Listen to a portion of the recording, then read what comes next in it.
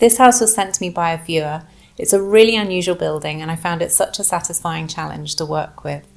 I would love to keep making these videos of tiny abandoned renovations, so please do send me all of your ideas for small, derelict, unusual buildings and structures via my website at gemmawheeler.co. This house immediately caught my attention and I'm sure you can see why. It's such a striking shape and looks like something out of a fairy tale. The building was in fact a toll house, and the octagonal wall formation enabled the toll collector to have views up and down the road to ensure any passers-by paid for using the road. The toll collector probably lived on the upper floor, and in later times the whole building was used as a house, but has now sadly fallen into a really bad state of repair. Unsurprisingly, the exterior is a listed building, meaning that the least contentious work you could do to it would be to restore it faithfully to its original state. And I think that would be a wonderful thing to see. However, I also think it would be best preserved if it could become a comfortable home with enough modern facilities to ensure that it doesn't fall into disrepair again. Through time, there have clearly been attempts to make this happen, and it seems that previous occupants have encountered exactly the same challenges as I have now encountered in trying to figure out how you fit modern facilities into a house of this size and shape. At some point, a small square room was added to the rear of the property, most likely to contain a scullery. This was later extended to add on a bathroom. The result is an awkward rectangular projection from the back of the building that does not complement the character of the original property in any way.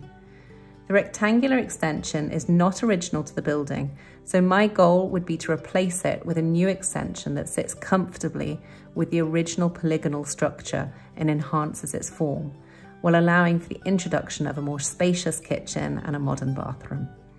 So I started off working with the angles of the chamfered corners to see if I could create some continuity in their lines. The rectangular extension felt incongruous in the way it projects off in a straight line, so my instinct was to try and wrap the extension around a corner or end of the building to kind of nestle the two together, while keeping the extension subservient to the main structure. I realized that if I just carried the roof lines on down to the ground, that would limit the floor plan layout to something too small to be useful, as well as making the room heights too low. So that led me to the understanding that this new portion needed to take on its own form that somehow echoes the original form. The most dominant feature of the original form is the chamfered corners.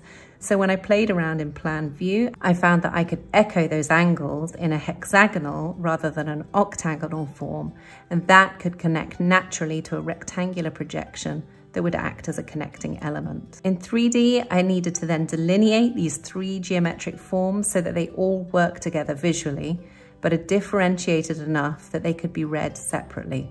So the hexagonal extension has a roof pitch at the same angle as the main building to echo that, while the rectangular portion is effectively the same form as the element of the existing rear extension. As that part is probably older than the rest of the existing extension, there's a chance it would be protected still, so this would be a good way of being able to hold on to it but incorporate it into the new design. If you're enjoying learning about design from an industry professional, then I'd really recommend you trying out Skillshare, which is a whole platform of classes in anything from 3D modeling to creative writing taught directly by highly skilled professionals. It is a great place to dive directly into creative industries that interest you either as a hobby or as a potential career move. There are hundreds of career-focused classes to help you upskill, design your ideal business, or develop new ideas for diversifying your income. I've been using it to help me reframe my architectural practice for an online world because I find learning from professionals in different industries helps me think differently about my own. So this class by Nathaniel Drew on discovering, honing and sharing your voice online gave me loads of ideas about how to express myself in an online world. And then this one too by Ali Abdal about productivity for creators. Systems, organization and workflow has saved me so much time in figuring out how to juggle all my different career and life responsibilities so I can get on with doing the bits I love. Skillshare are offering a 1-month free subscription to the first 500 viewers to sign up, so please do move fast because this could be the first step in designing a career that you love. So let me now take you into the interior of the building.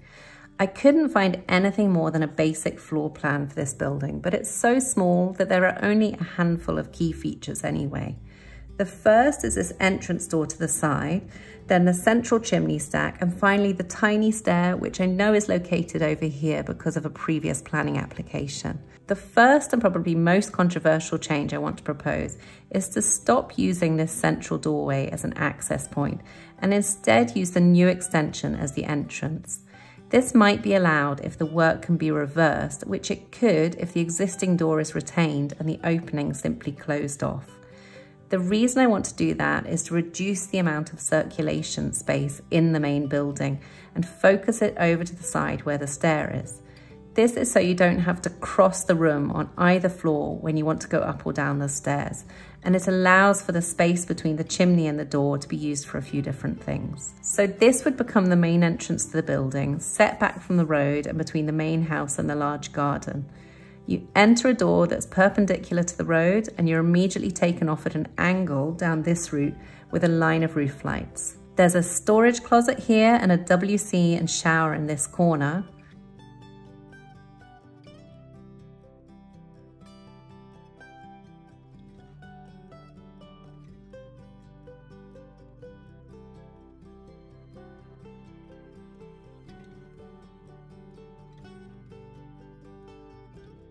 Further in, you enter the kitchen and a dining space where you could have some glazed access to the garden and a terrace.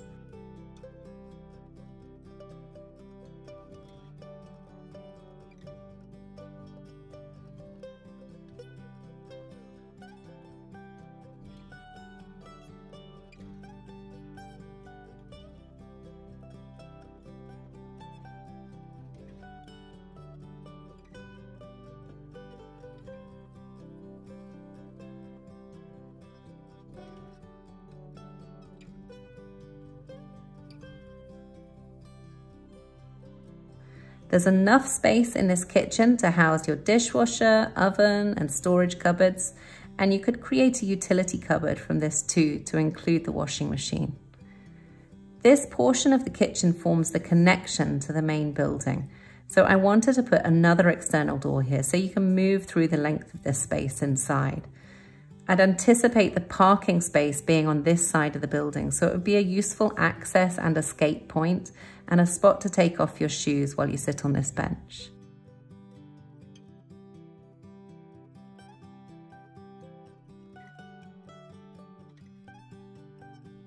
To try and get rid of this feeling of there being an add-on to the existing building, while I try to regain something of its original identity, I've included a full height window at the end of this line of sight. The aim is to remind you that the main building ends at this wall and you enter something else beyond that.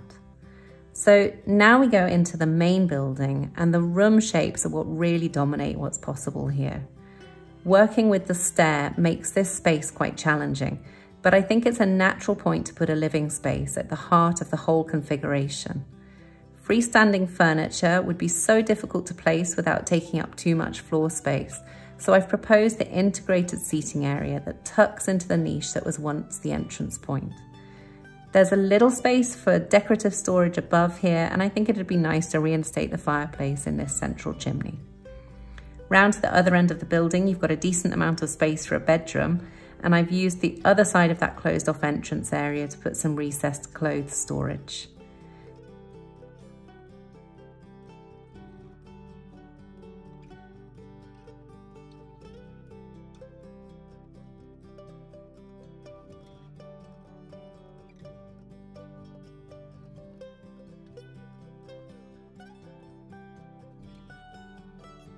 You can see that the existing staircase would have been pretty steep, which wasn't unusual for the time, and it takes you up to the first floor that feels more like a half story from the low head heights. Straight ahead to the end, I've put a second bedroom in the same configuration as the one below it.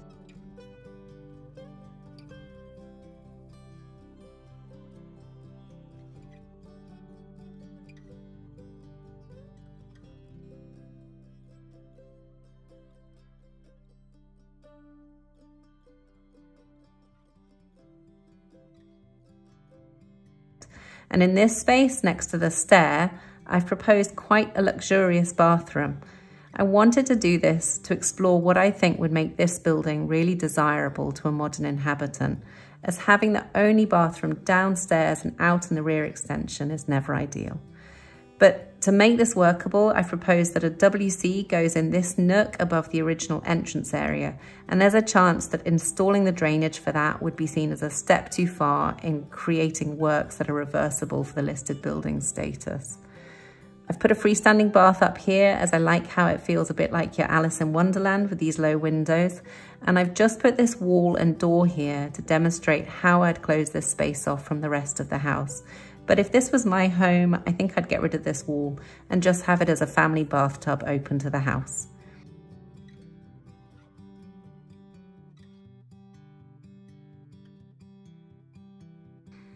Thank you so much for watching. Please do keep sharing my videos and getting in touch with more tiny houses you'd like to see me renovate.